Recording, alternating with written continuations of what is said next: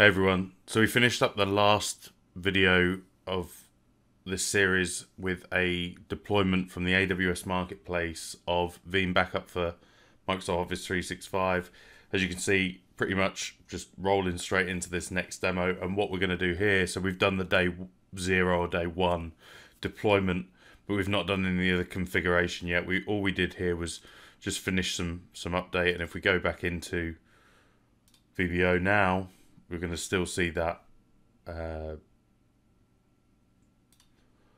that's still empty organization, empty backup infrastructure, etc. So what I want to actually show, and you'll see here that I've uploaded a Powershell script that is going to do all of that work for me. So just to run through that script, I've moved or uploaded this up into my GitHub, and just to walk through what this is doing.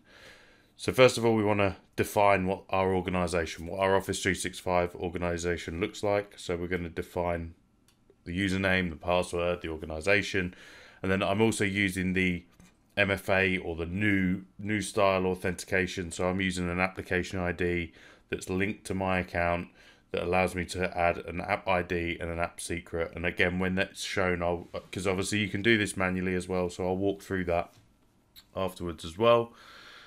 Also, I want to use an S3 bucket. So this script alone is for that all-in-one AWS example.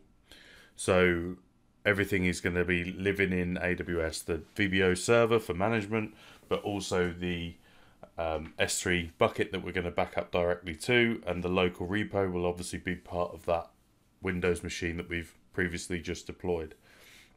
So then we need to define that local folder, so local repo. So even though you might have seen on the last video that one is already there, you can't edit what's already there, so we have to remove it to be able to add a new one. But you're going to see that shortly as well.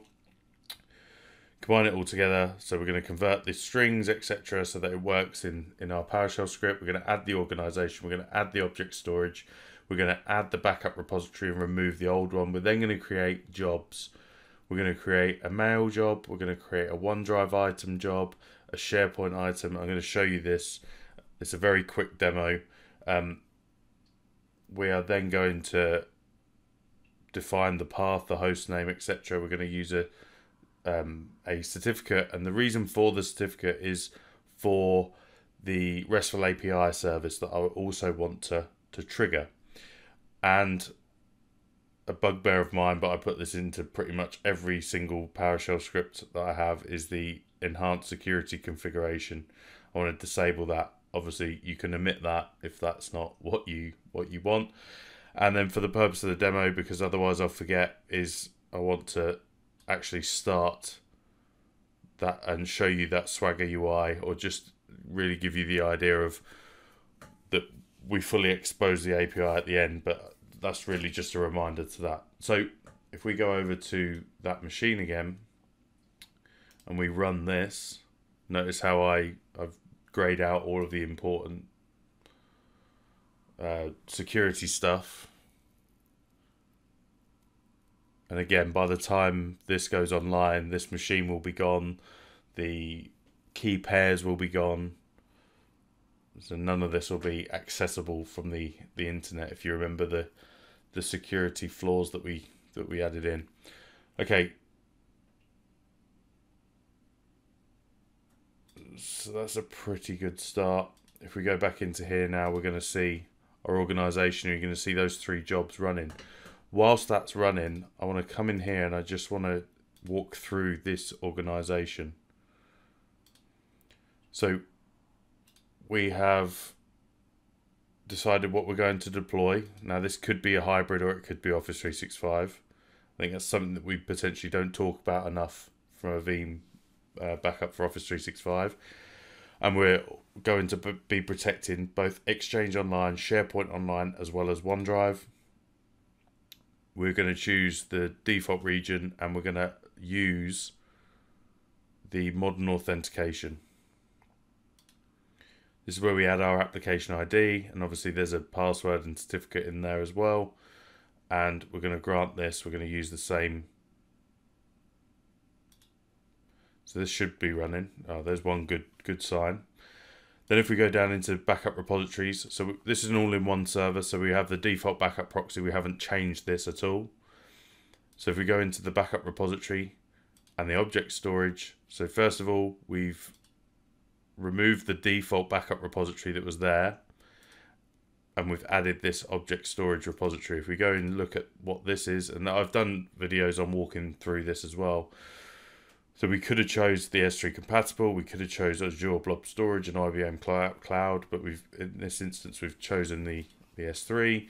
We've used our account credentials, we've said where it is, we've said our bucket and our folder, and that's it. And then we've gone into here and we've taken that local cache backup repository and we've given it a name. We've pointed out where that needs to be on this server, and then we've defined that we want to offload the backup data to object storage. Now, for the purpose of the demo, I didn't encrypt that data, but obviously, yes, you can. And then we've chosen our retention policy. We've chosen item level retention over snapshot based retention. Again, there's another video that I went through the detail of both of those. And if we go back up to organization now, at least those jobs are running through. So it just really shows that if you combine these two videos, so the day one deployment and configuration and installation, if you like, and then couple that with, or how do we actually start protecting and backing up data?